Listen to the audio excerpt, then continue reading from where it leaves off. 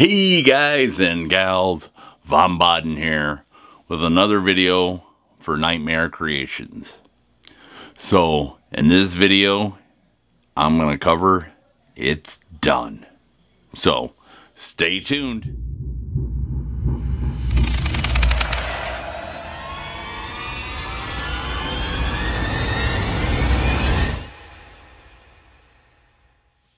Alright, so we're covering It's Done.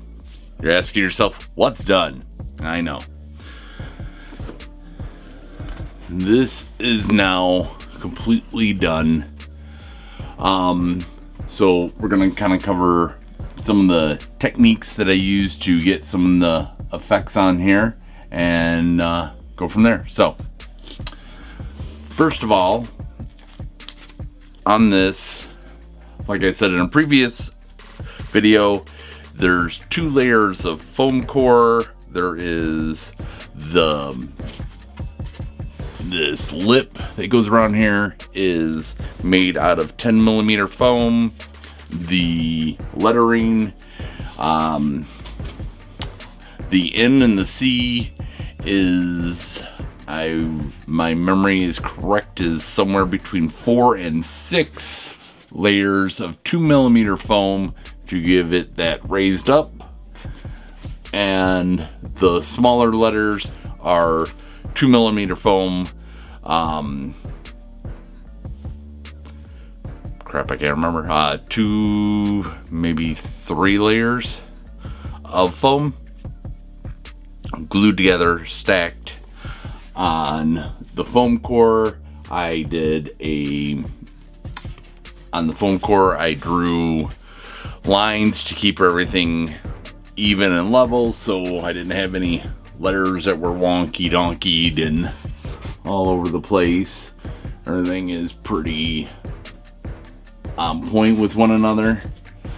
From there, I took the N is painted.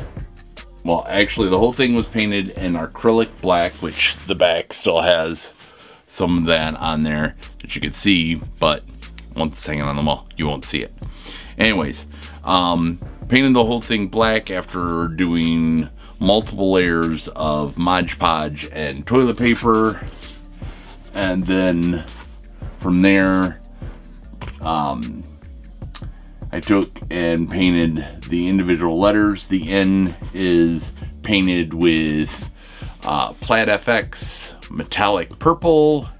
The red was painted with Plaid FX metallic red. Not that you could tell a huge difference in it, but the B, or the Von Baden, the Bi, and the Nightmare Creations are actually two different colors. This is all a gold coin that is Plaid FX. I know I'm not sponsored by them, by the way, but that was Plaid FX. And then there was an antique gold. It's not the right name for it, but it's also, I've used it in other props that I've done, but the Bi Nightmare Creations is painted with a darker, dingier color of gold that is by Plaid FX. I don't have it here next to me, so I do apologize for that. From there, the green here is actually Plaid FX Green Gene Mutant Shift. This stuff is really cool to work with, really neat to see on your props. Gives it a nice color change shift, or whatever you want to call it. Mutant Shift, I guess, is what you want to call it. That was done on the main part of this. Then I went back through and used, I don't have it over here. I have a blue Mutant Shift that I used in the airbus shield that did the aged and running down, which is what I've done here as well.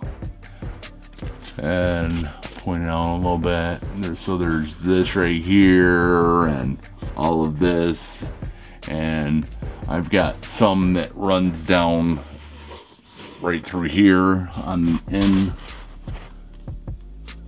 Yeah, you can see that. So I did that around the rivets as well for the sign. Now, I wanted to give it a rust look, and I went with this Cricut airbrush transparent. It's a dark browny red. I don't know how brown that shows up on the camera, but I wanted that browny, that fire brick looking brown, and I wanted that to be in specific areas, like right in here around that end. You'll see it sporadically here and there, and we'll talk about that in just a second. Areas where water and grime and whatnot would sit and start decaying away the sign was the reasoning behind putting that there. Unfortunately, to me, I mean, it still looks really cool. Come out looking more like blood, but you know, whatever. I'm past the point of repaint everything and start all over, so we just ran with it. So now that we've covered the paints and how this was made, some of the techniques that I used to do this. Now, the blue I used in the airbrush, which is a nice thing with Plaid FX. You can actually use their paints in an airbrush gun. And I did real heavy, and then as I came out, I started to let off the pressure off the trigger and pulling away, so it wasn't a like bam, just stopped, you know. And granted, I don't know if that's comes out well, but it definitely does that where it fades out. And I wanted it to be resemblance of this is getting wet, running down, gets the next, runs down, gets the next, is the end result. Now with the red, I was more sporadic with where I was doing the decay. Even on some of the letters, you'll see it, where water would have just started to decay the metal and grime decaying it and whatnot. So those were done a little bit differently. As I was going through, I was constantly going back and forth with the trigger, so it wasn't a, you know, hard solid. Some areas I did go a little bit more solid, but I don't know how well that's translated on camera, but it spreads out and gets lighter and lighter as it goes. So fun build. Next, it'll be behind me on the wall when I do videos from this point out.